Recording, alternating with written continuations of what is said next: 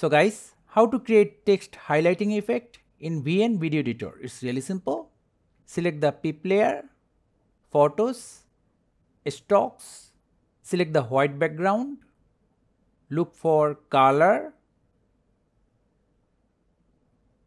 select the color you want to use as highlight, go to crop, select free, tap, hold, drag, make it as narrow as possible, pinch in to zoom out,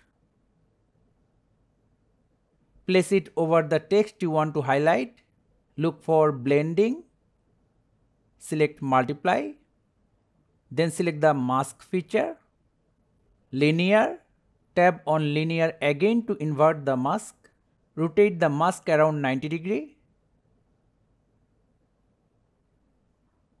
move it to the left. Now we are at the starting position, tap on this button to place a keyframe, then the duration of the marking animation, again go to mask, move the mask line to the right and try to cover only the text you want to highlight, and we are done. Finally, to change the color, go to the color option and choose the color you want. That's all. So thank you guys for watching. Have a good day.